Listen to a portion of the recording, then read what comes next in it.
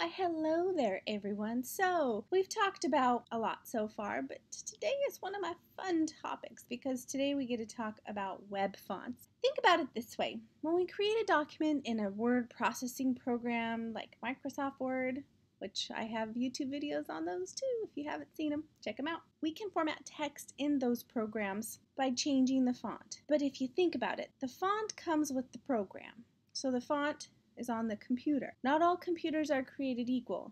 So when we look at web fonts, we need to keep this in mind and have backup options and backup on backup options in order to ensure that no matter what computer our website's being looked on, that it looks how we want it to look like. So keep that in mind. This limitation does make it challenging for us to ensure that our web pages appear consistently across other devices, but there's things we can do to help limit the variation. Now in CSS, there are 5 commonly used font stacks.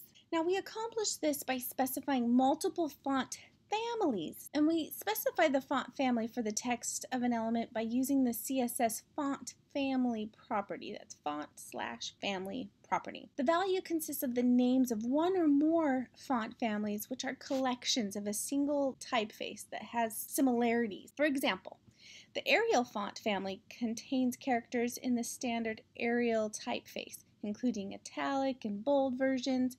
Every operating system has some font families installed by default, but different operating systems have different fonts installed. This means that not every browser or user agent has a given font available for rendering. To bridge this discrepancy, CSS enables us to use a font stack as a value for a font family property. And a font stack is literally a list or a stack of fonts, if you will, in the order of preference separated by commas. So we're saying use this font, but if that's not available, use this one. If that's not available, use this one, and if that's not available, well, heck, how come none of these are available? No. So it will go down the list until it finds ones that it can render depending on their device. Now what we always want to do is have a generic font in our family, usually at the end, the lowest of the totem pole, that when all else fails, at least use this generic font family, and those are usually just your serif or sans serif fonts. The serif has the fancy little edges on the corners like Times New Roman,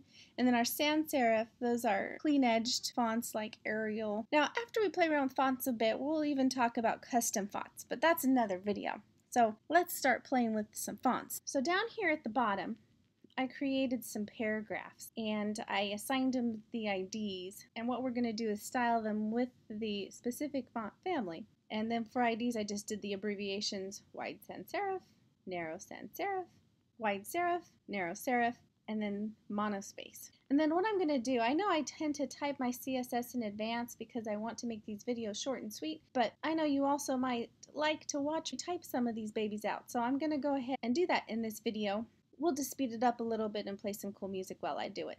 So here we go.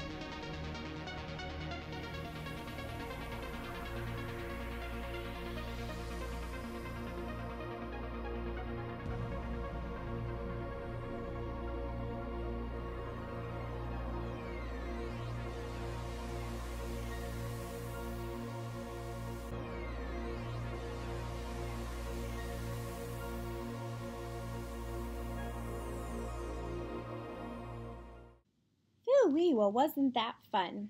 Now, extra bonus points for those that caught that I did something different with the text that's in red here. The reason why these specific fonts are in quotes is because they're more than one word. If it's one word, you just type them, no quotes.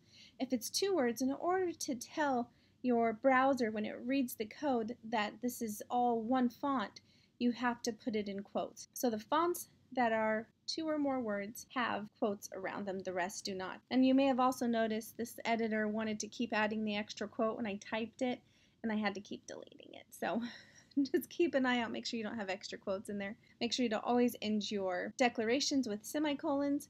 And notice here we have the sans serif, serif, serif, and monospace. So those are our default or generic fonts that in the event these aren't available on the computer, to use these default fonts. So now that we've done that, let's run it and see what the differences look like. Pretty neat, right?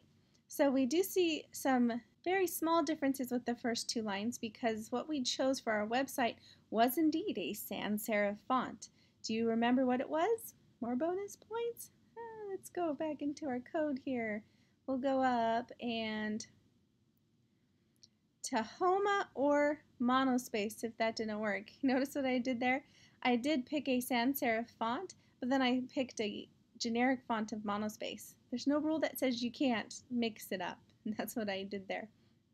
So these first two lines match this second line here. As far as the font, they're the same because it was available on this device. This, if you look close, you will see that it is different slightly than the second line. It is wider. There's more space between the letters than down here. So notice it's tighter. So that's the difference between the wide and narrow sans serif fonts. This is a wide serif font, so it would be Georgia or Palantino. And then this is a narrow serif font. And then finally, this is a monospace font.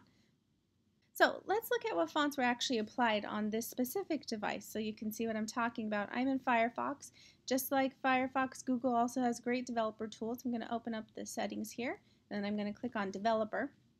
And then we're going to look at the inspector. And then there's our code from our site, believe it or not. If we open up the head, we can actually then open up styles and see our style rules. But what I want to do is I want to actually click over here and click on Show All Fonts Used. And you can see what fonts it used that are loaded in the system, which is a pretty neat feature, just in case you want to see what's working on your device to give you an idea of what it's using versus what it's not using. Now, there are two other font families out there. I know I said 5. There's 5 common used font stacks, but we also have a couple more out there that are used but not used as much, and that's the cursive, which, for accessibility reasons can be hard to read, so use sparingly, probably just for certain logos or designs, but not for your body text like this. And then fantasy. So if you want to look what that looks like, let's see what's loaded on this computer here. So down here on my final line where it says curry or new, I'm just going to go ahead and wipe this out, and we're going to type in cursive as our default. And then let's see, what's a cursive one that I can think of? Maybe, let's see, let's try monotype Corsiva. And then the only other one I can think of is Comic. It's kind of popular, so it's probably on this device. We'll see Comic Sans. And then cursive. And then here, let's change the second one up too so I can show you the fantasy.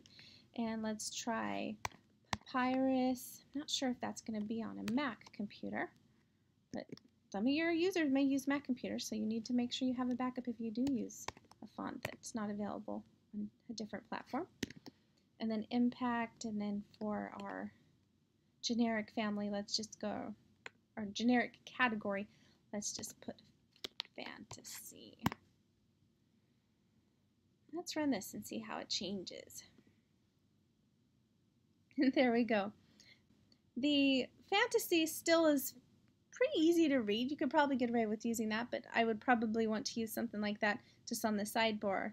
And this is a monospace font. Well, it's not monospace. We changed it. This is the cursive. So we have the fantasy and cursive. So there you go. I hope this video was helpful in introducing you to the world of web fonts. There will be more exciting videos ahead. I hope you subscribe so you can stay tuned and be notified as I continue to build on this library of learning for web development. I will make developers out of you yet. And with that said, I will see you next time.